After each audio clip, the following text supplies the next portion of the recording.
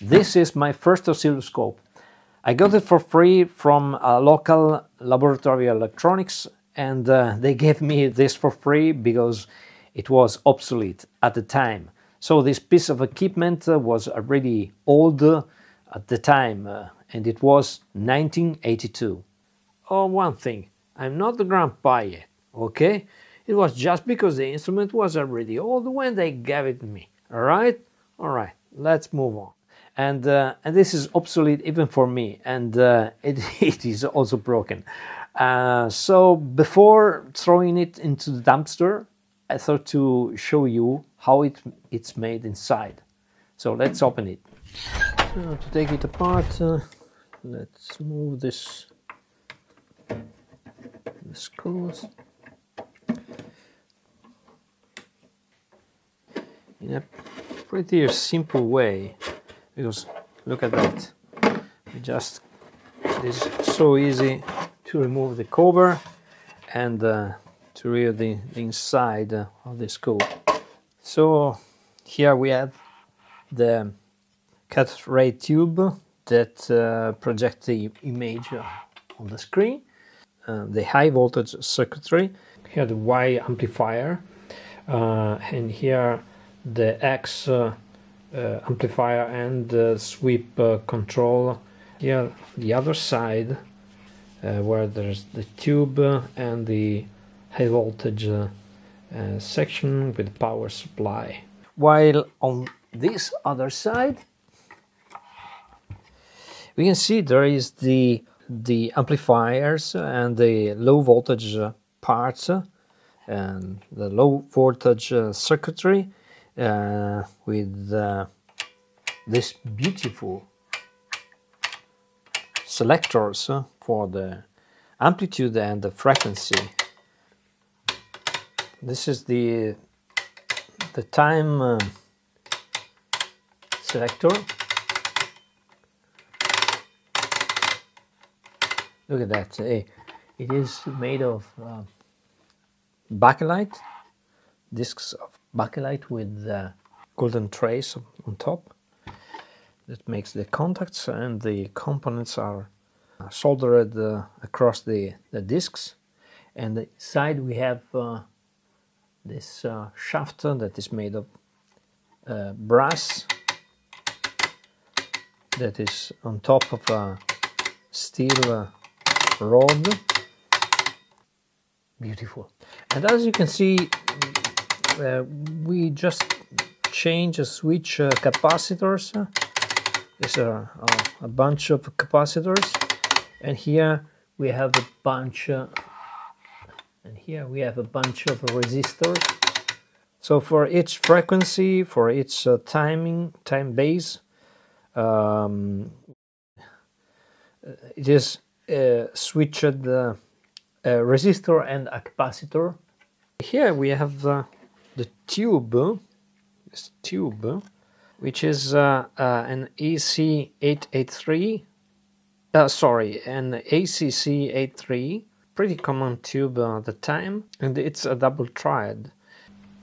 And this is the Y input, where here we have the attenuator, and here we have the tube, one half of the tube, and down here the other half of the tube, and then it goes here with this second stage. This is the preamplifier, this is the amplifier, the actual amplifier.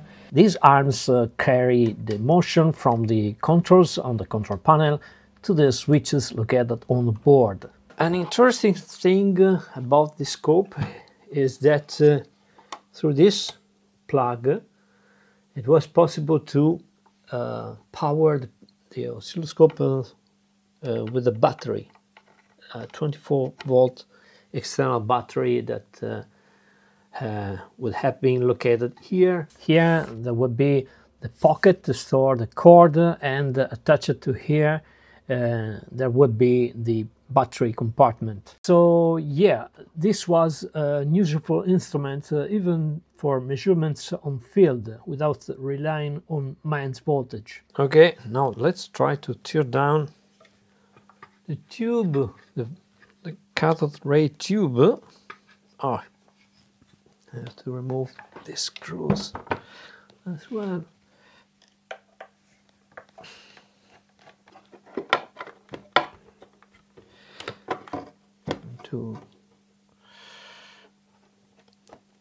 And here the tube. Oh, yeah. There's, yeah, this. And these 3 wires. Anyway, this is the cathode ray tube. This is not the high voltage transformer, but it is this one. If we look at the schematic, this is this transformer, and this one is this one, and here's there are a bunch of interesting diodes that are this one. It is BA under 48. Oh yeah, yeah, it is an interesting circuit. Maybe I'll discuss this in another video. Here I see this number 72. Maybe it is the year of manufacturing. I don't know. And this is a pretty nice switch, as indicated in the manual. We have to remove the cabochon. It was written in French. Not so easy. Oh, it was not necessary. It was easier. Just pull off.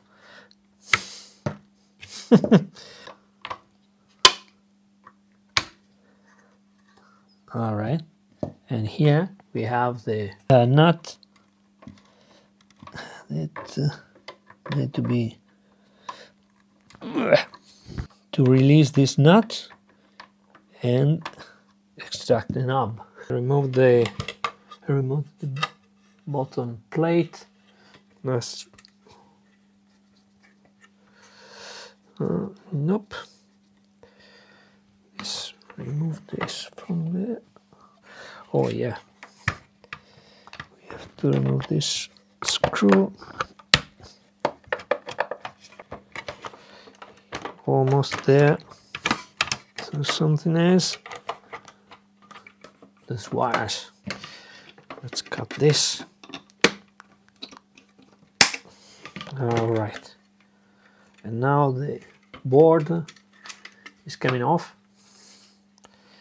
in all its glory.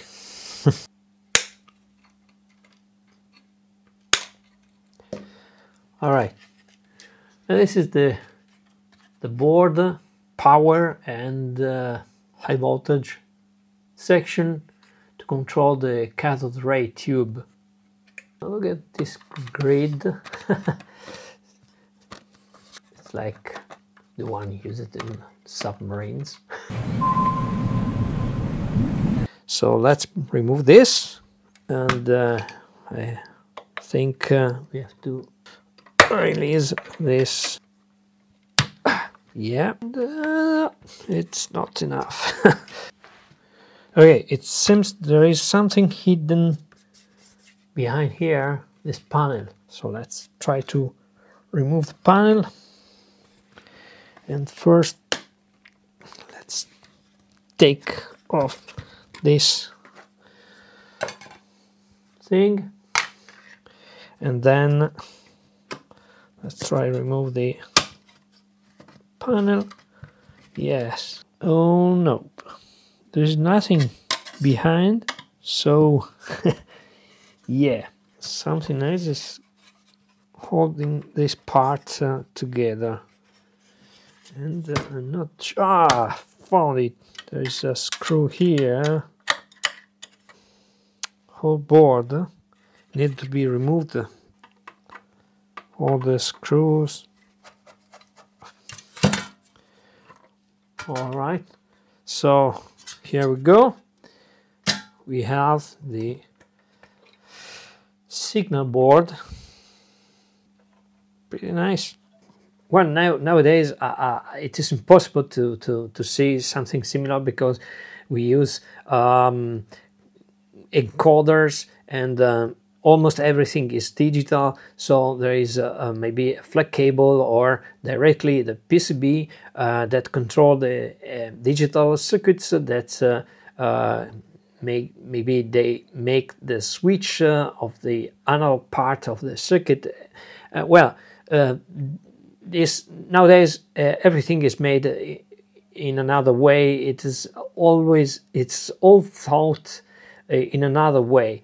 But still today, if you want to do something that is full analog, well, this remains a good technique, and the best engineering of the time could be still useful today if you want to make something that is full analog. Well, I hope you enjoyed this video, as I enjoyed to tear down this old instrument and see the internal parts. If you liked this video, please hit the thumb up icon. That's all, folks, for today.